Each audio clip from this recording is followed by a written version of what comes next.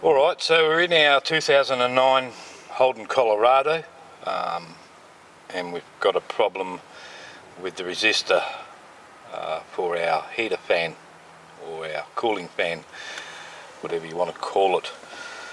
So we're going to attempt to fix it.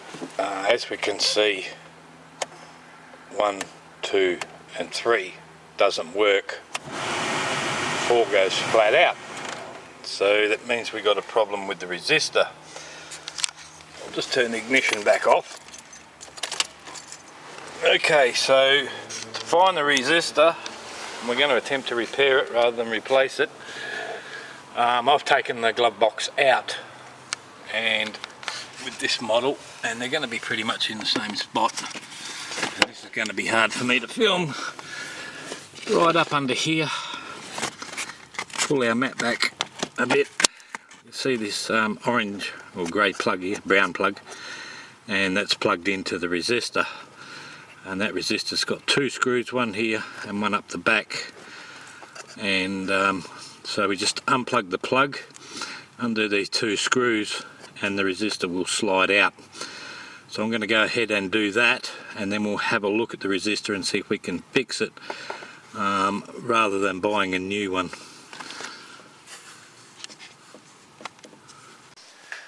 Okay, so we've got our resistor board out, and it has 3 printed resistors on there, and they will just be a resistive conductive material, of course, and the longer the length, the more the resistance. So the way this works, and it works a bit odd, on speed 1 only resistor 1 is connected to complete the circuit. So we know on speed 4, the fastest speed, it bypasses this resistor pack and the battery voltage is just dropped across the fan motor, making it go fastest. On the slowest speed, it goes through just 1 resistor, and I've just put some values in here. Don't know if they're right or not, I didn't measure them, but it lets you know what's going on. So on speed 1, your input goes through 1 resistor back out to the fan motor, and I've marked this as 5 ohms. On speed 2, which is your second slowest one, it goes through this resistor here, 5 ohms, plus the third resistor, which I've marked as 15 ohms. So that might drop this resistance down to say 4 ohms, and your fan will go a bit faster. On speed 3, the power goes through resistor 1 and then resistor 2, which I've marked down as 10 ohms, which might drop, once you add 10 onto 5, you might end up with 2.5 ohms. I haven't done the calculations, this is just to show you how it works. Now it turns out that on R1 we have this fusible link, and moisture has got to it and made it all rotten. So I'm guessing that is the problem, because if we remove our lowest value resistor and we try and drive it through either R2 or R3, the resistance value is too high to get enough current flowing through the fan motor to make it spin, although these resistors will still get hot. So like I said, it's a bit odd. It's not just switching from one resistor to another, it's adding a different resistor to the primary resistor in order to lower the resistance to a certain value, and the lower the resistance, the faster the fan motor spins, because the more current it gets. So we've just got our multimeter set up here on the buzzer, and if I go into the input side, we can see that resistor is okay, that resistor there is not, and that resistor is okay. So it's the middle pin here that is not conducting, and that middle track is in fact the widest track, which is the one that goes through this fusible link here, which has gone rotten due to moisture.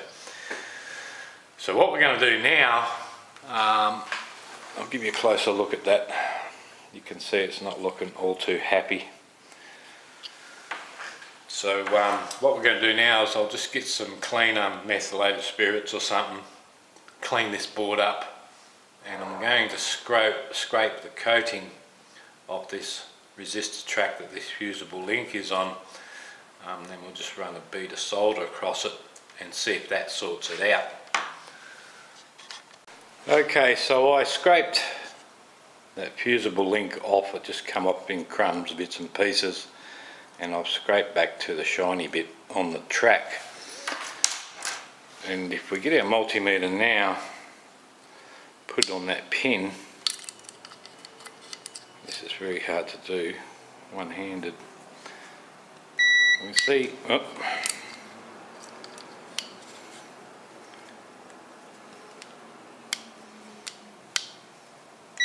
you can see it's no problem there, but here it's dead. So what we're going to do now, just got some copper electrical wire here that I stripped out of some mains cable, and I'm just going to solder that across there, trim off the excess, and then hopefully this will work again. We'll chuck it back in the car and give it a test. So I'll go ahead, solder this up, come back, have a quick look at that, then we'll go and reinstall it. Okay, so we've soldered that up, and what I'm also going to do is give it a good dab of the acrylic or enamel paint, stop the moisture getting to it again. If we take our multimeter once again and try and get onto the input pin, that one works, that one works, that one works. So we should be in business. So I'll go and give that a dab of paint, fit it back into the car, see what happens. Okay, so what I've done, I've just left the resistor out. As you can see there, I've just chucked some white paint on it to protect that a bit. We're going to give it a test run.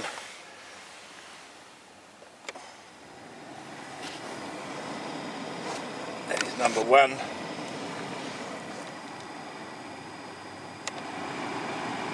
Number two. Number three. And number four. So we have successfully fixed our fan resistor, and no need to buy a new one. Paint is still running, as you can see there. So I'll hold that up before it goes on the floor. So yeah, that's how you repair them. So we saved ourselves $86, and if I wasn't making the video, it was probably a 20-minute job. So that's how it's done. Thanks for watching, guys. I hope this is helpful to some of you out there, and we'll see you again.